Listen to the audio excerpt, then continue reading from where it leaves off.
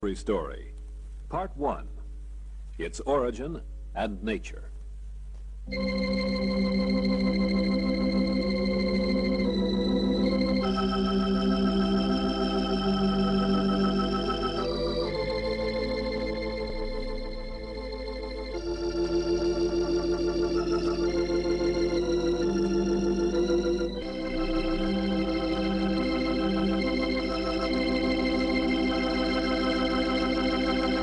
In 1570, Christian Europe was weak and divided. It was torn by religious wars and persecution. The Mohammedan Turks, the greatest enemy of disordered Europe, knew that it was time to attack. Now the Christians will be our slaves. They were encamped as close as the Greek city of Lepanto. Their fleet was in the harbor. Their plans were complete. The campaign was ready to go. The saintly Pope Pius V in Rome was the only leader who seemed aware of the danger. I appeal to you rulers, and you do not listen. There is nothing to worry about, Your Holiness. At long last, he persuaded Spain and Venice to join the Papal States and form a league. They would fight a holy war against the Turks to save Europe and Christianity from the invaders. Evil men were forbidden to take part in this holy crusade by Don John of Austria. Don John was the leader appointed by the Pope. Don John, with all his fighters, received the sacraments before the fleet sailed. At home, Pope Pius V ordered the Rosary to be said everywhere, publicly and privately, and he urged processions and blessed sacrament devotions to be held. At sea, the fighters also said the Rosary every day. The whole fleet was dedicated to Mary, Queen of the Holy Rosary. Enemy dead ahead! Lepanto Harbor, Sunday, October 7th. In the final tense moments before combat, once more the fighters prayed the Rosary. It was an awful battle. Within 5 hours, the Turks were not only beaten, but most of their 300 ships were sunk. A great storm completed the destruction of the enemy, while the victorious Christian ships made for the shore. That same Sunday, October 7th, the Pope was meeting with cardinals hundreds of miles away in Rome. He had knelt in prayer all through the previous night. Suddenly, he stopped. Let us thank God that our forces have won a great victory over the Turks at Lepanto. How could he know? Electronic communications were undreamed of then. 2 weeks later, a messenger from Lepanto reached the Vatican. He brought news of the victory that the Pope had miraculously learned the day it happened. Later, the next Pope, Gregory XIII, made this decree.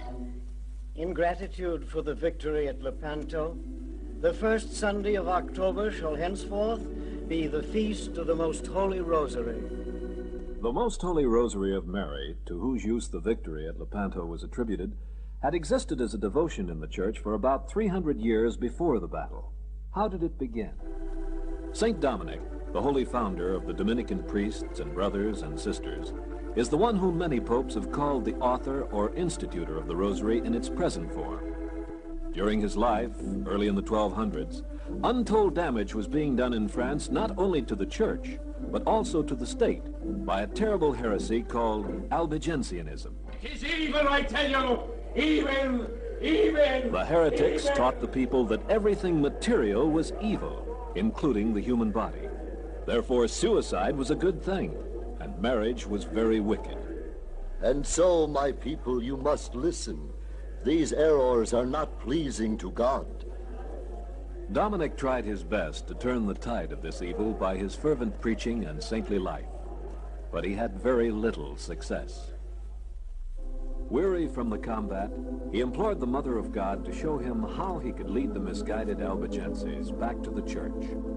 The tradition is that Mary herself appeared to Dominic in France, and there revealed to him the Rosary. Mary clearly showed Dominic that only if the people thought about the life and death and glory of her Son, uniting with it the recitation of the Hail Mary, could the enemies of Christ be overcome. Mere physical force or even eloquent preaching could never succeed.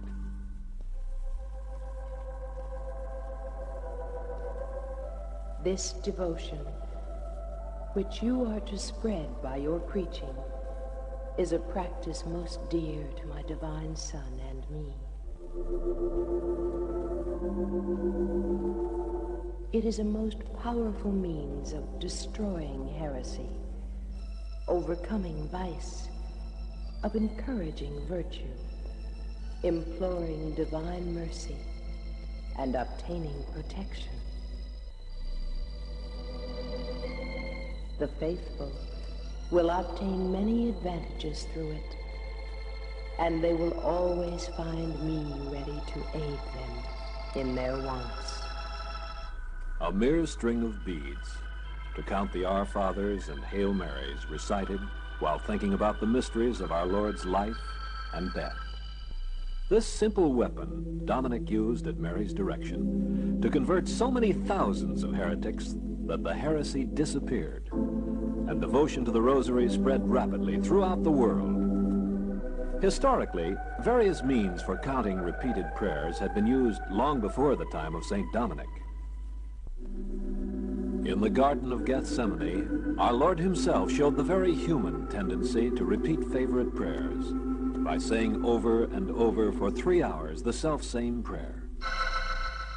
Father, if it is possible, let this cup pass away from me. Yet not as I will, but as thou willest. Father, if it is possible, let this cup pass away. Again, from Calvary's cross, he kept on praying for his enemies over and over. Father, forgive them, for they do not know what they are doing. Father, forgive them, for they do not know. Pebbles were used by the early Christians to count the Our Fathers, which they repeated a certain number of times each day to keep a promise they had made. Later, they carried counters with them, which they made by threading berries on a string to make the counting easier. They called these strings paternosters, or Our Father beads, because of the Our Fathers they said on them. By the 12th century in Europe, they were saying Hail Marys over and over and counting them on beads, just as they had done before with the Our Fathers.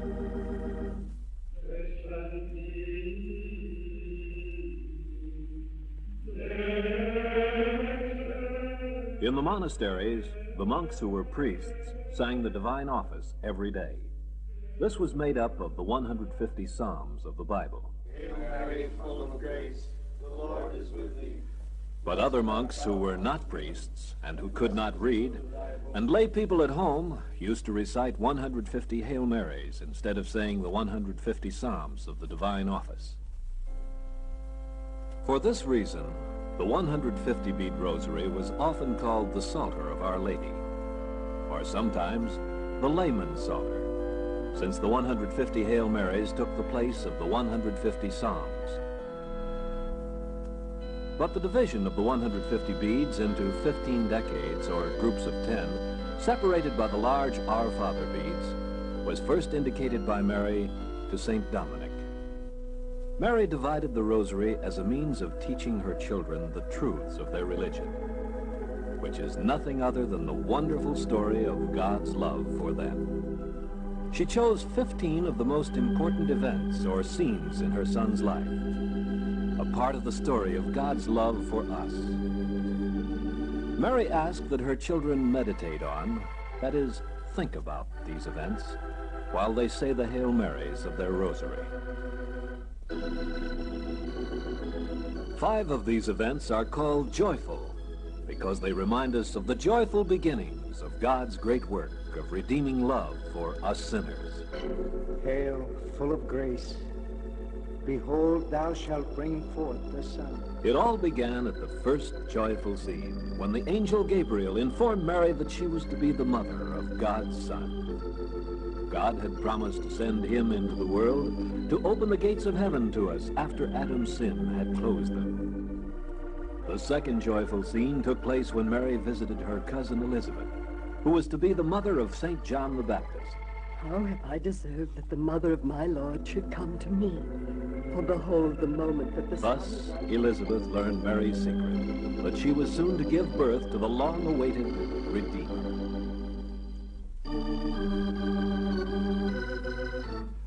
The third joyful scene took place on the first Christmas night, when God's Son was born into the world so that he could begin his work of redeeming us.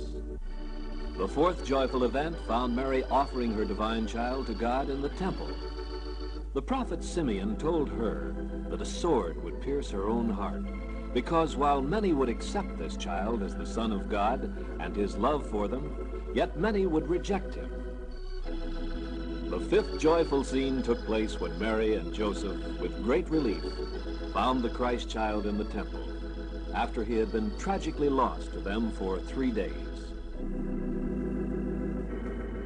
5 of the Rosary events are called sorrowful, because they recall to us the love of God shown to us by his terrible suffering and death, which bought us back from sin and Satan. The first sorrowful scene reminds us of our Lord's agony in the garden, when the horror of our sins made his sweat run as drops of blood. The second sorrowful event, or scene, reminds us of the lashing which our Lord suffered as part of the payment for the punishment due to our sins. The third sorrowful scene shows our Lord with thorns biting deep into his sacred head. Christ accepted this torture to pay for all our sins of thought. God so loved the world that he gave his only begotten Son. The fourth sorrowful event shows us Christ struggling up the hill of Calvary to pay the precious price of our redemption. God so loved the world that he gave his only begotten Son. The fifth sorrowful event recalls Christ shedding the last drop of his blood to open the gates of heaven for us. Man did his worst to God, while God did his best for man. God so loved the world that he gave his only begotten Son. The final 5 of the Rosary events are called glorious because they recall the happy triumph of God's story of love for man. The first glorious scene recalls the resurrection, when Christ conquered death and thus guaranteed our own bodily resurrection from the dead. The second glorious scene shows our Lord returning to heaven to prepare a place for us. He left behind his church to carry on his work of leading us to a happy reunion with him in heaven. The third glorious scene recalls Christ sending his Holy Spirit to enlighten his infant church, to keep it holy and free from error, and to enable it to sanctify us till the end of time. The fourth glorious scene recalls the wonderful Assumption, or taking up into heaven of Mary, body and soul. This reminds us that Christ will fulfill his promise to have us with him in heaven someday, body and soul, just as Mary is there now. The fifth glorious scene took place when Christ, the Son of God, crowned his mother, Mary, Queen of Angels and Men. His mother, Queen of Heaven, is waiting to welcome us at the end of our lives as followers of her Son. These 15 scenes Mary specially selected to teach and constantly remind her children of the good news of God's love and his plan to have us with him forever. They are called the mysteries of the Rosary. They are called mysteries of the Rosary because although they are visible events, we can never understand their full meaning. How could God be born of a woman? How could God suffer and die? How could he love us so much? Mary chose all these scenes or mysteries because she wanted us to think about them and apply them to our own lives while we say her favorite prayer, the Rosary, every day.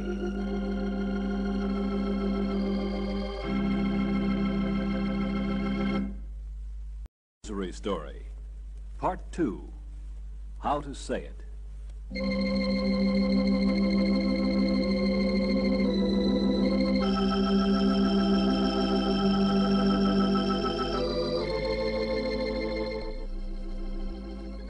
Whenever we say the Rosary, we speak to God with most of the principal prayers of our faith.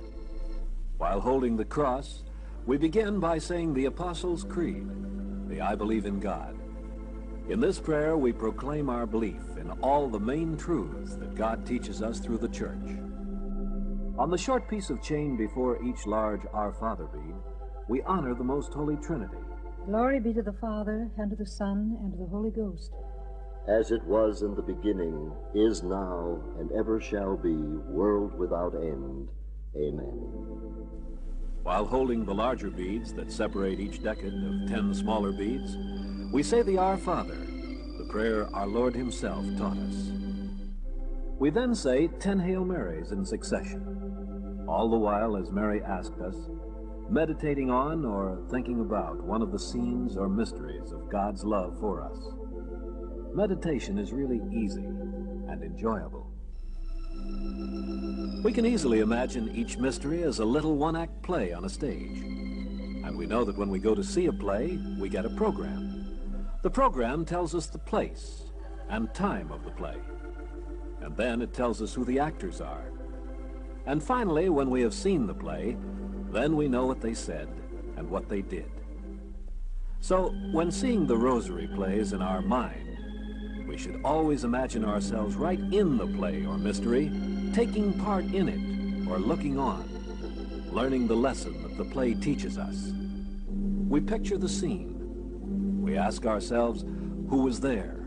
What did they do? What did they say? What would I have said or done if I were there? What is the lesson here for me? And all the while we keep on praising Mary in the Hail Marys, which we know so well by heart. How long do we meditate on one of these scenes? Just as long as it takes us to say 10 Hail Marys, we think about ourselves as taking part in one of these mysteries. Thus, the Rosary is an easy prayer for everyone. The greatest theologian or scientist can use all his mental powers on it. The simple, uneducated person can praise God just as well through the Rosary. There was a little old invalid lady who used to say her Rosary all day long with scarcely a break, even during the bad nights, too. And a visiting priest asked her, "But doesn't it tire your head, Mother?" "Why, it's the grandest rest, dearie. I'm with the Blessed Mother of God the whole of the hours, instead of being alone by myself. I go through it all slowly, with her, only never forgetting that she and her beloved son can't suffer no more. Otherwise, them sorrowful mysteries would break my heart." "But do you keep in touch with her all the time? She was not in the garden, you know, at the time of the agony." "Oh, but she knew. She was on her knees somewhere, by her bed maybe, with her dear head bowed down on the window ledge. If there were pains and insults she didn't see or hear, you may be sure her love imagined them extra hard. Mothers are like that. At the Ascension, I'm that foolish, I've often opened my arms ready for her to fall into when the last cloud has hidden him.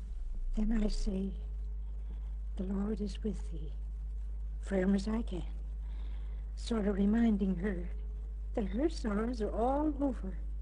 When he was among them doctors and when he was laid in the sepulchre, she must have felt she had lost him. But when I pray about those, I feel joyful, because now she's safe with him forever. She's so grateful. And Father, so am I. Oh, the Rosary's a real rest for the old and ailing." Not only a real rest, but the Rosary has also been a real safeguard for Christians all through the centuries since Mary gave it to us. And we all want safety and security. When a wise amateur climbs a mountain, he ties himself well to a trustworthy guide with a strong rope, lest he tumble down to death. So too in the climb to heaven, chaining oneself with the Rosary to Mary is a sure way to reach the goal safely and securely, no matter how or when death may come to us, as many have found. In the wreckage of a plane, a Rosary was found in the hand of Newt Rockney, the famous football coach of Notre Dame. He had been saying it when God called him suddenly to himself. Mary's rosary was found within the white glove of a New York policeman, suddenly shot and killed by a bandit on Fifth Avenue. Such manly devotion often dates from childhood training. At First Holy Communion, the rosary is the traditional Catholic gift to boys and girls. Frequently, this is the beginning of prayerful habits which remain for life. Truly Catholic men always have the rosary in their pocket and move it with their keys and billfold when they change their clothes. In an accident, it's a silent plea that a priest be called. Catholic women feel their purse is not complete unless their rosary is in there somewhere where it can be reached and used in spare moments. At the end of life, the rosary is the final Catholic symbol, entwined about the fingers of a loved one whom God has called to heaven with himself. The rosary is a convenient prayer and can be said while driving or riding a bus or waiting for sleep, while walking or scrubbing the floor or plowing. The time and place matter not. Even saying the rosary on one's fingers, not using any beads at all, gains a great number of the many rosary indulgences. So one should never fail to say it simply because he has forgotten his beads or for some reason cannot hold them. If from his first communion till he was 75, a man had said a rosary every day, he would have said 1 1/4 million times these words. Holy Mary, Mother of God, pray for us sinners now and at the hour of our death. And it is certain that God's mother will answer all those prayers, perhaps in some such way as this. Come, my child, to the kingdom where God, my Son, has prepared a place for you for all eternity. Little wonder all the recent popes urged the rosary. Pope Pius IX said, "If you desire peace in your hearts, in your homes, in your country, assemble every evening to recite the rosary. In the whole of the Vatican, there is not a greater treasure than the rosary. Let the rosary be recited every evening in every household. These are my last words to you, the memorial I leave behind me."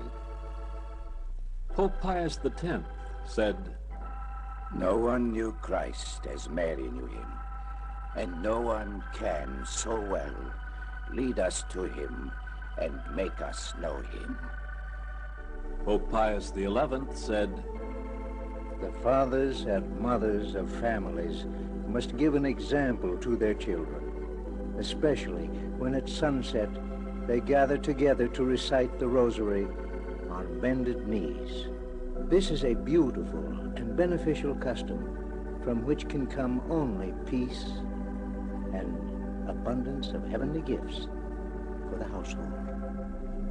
Pope Pius XII urged newly wedded couples to pledge themselves to say the rosary together from the day of their marriage. He realized that the family that prays together stays together.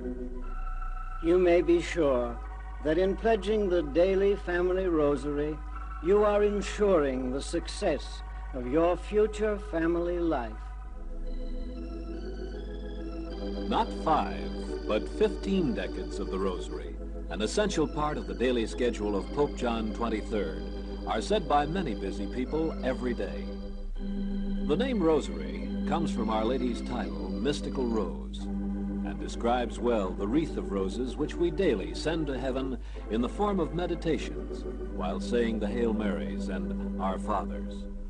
Originally, the name rosary was used only for the 15 decades, while 5-decade beads were called corona, or a crown.